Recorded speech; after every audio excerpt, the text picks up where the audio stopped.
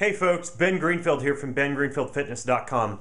We talk a lot about health on this website, but one of the things that we haven't talked a lot about is the link between computers and your health, specifically glare, electromagnetic radiation, and the type of things that we're exposed to on a daily basis. So in this quick video, I want to show you two things that I use to reduce my exposure to EMFs or electromagnetic radiation or frequencies, and how I keep myself just a little bit healthier with the long periods of time that I spend in front of the computer as a coach, as a trainer, and as somebody who writes a lot of articles. So the first is this pad that you see underneath my computer.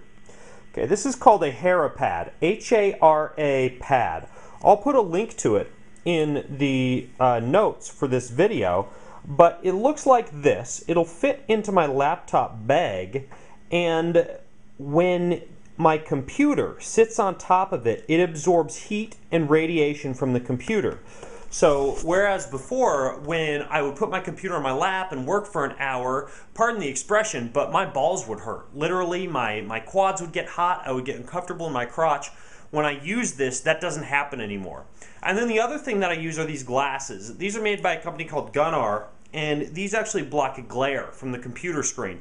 So if you get that headache, that uncomfortable feeling behind your eyes after you've been typing for a long period of time, these glasses are specifically designed to block that type of glare, allow you to look at your computer for a longer period of time without doing damage to your eyes. So I'll put a link to both of these underneath this video, but between the Hara pad and the Gunnar glasses, you'll be able to work for a longer period of time in front of your computer without sabotaging your health.